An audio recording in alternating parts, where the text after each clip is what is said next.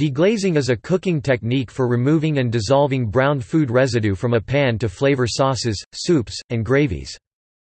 When a piece of meat is roasted, pan-fried, or prepared in a pan with another form of dry heat, a deposit of browned sugars, carbohydrates, and/or proteins forms on the bottom of the pan, along with any rendered fat.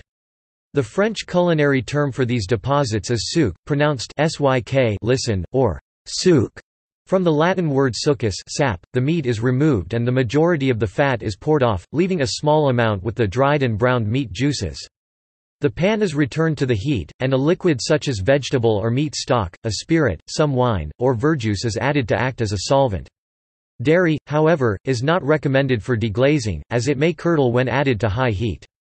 The solvent allows the cook to scrape the dark spots from the bottom of the pan and dissolve them, incorporating the remaining browned material at the bottom of the pan into a basic sauce. The culinary term fond, French for base or foundation, refers to this sauce, although it is also sometimes used to describe the browned food bits instead, commonly in the United States. Burned pieces should not be confused with fond, which is dark brown. The flavor is determined chiefly by the meat, the liquid used for deglazing, and any flavoring or finishing ingredients added, such as aromatics, herbs, or butter. This method is the cornerstone of many well-known sauces and gravies. The resulting liquid can be seasoned and served on its own, sometimes called a jus, or with the addition of aromatic vegetables, such as onions or shallots, carrots, and celery, or used as the base for a soup.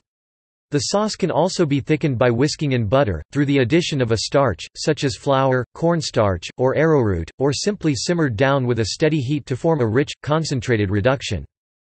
Deglazing can also be used while cooking vegetables, especially ones which have left sugars at the bottom of a pan. It is commonly used in caramelizing onions. Because vegetables do not produce as much fat, they do not need to be removed from the pan to pour off excess grease. Instead, the liquid can be added directly to the pan and stirred, allowing the fond to meld with the vegetables, rather than creating a separate sauce.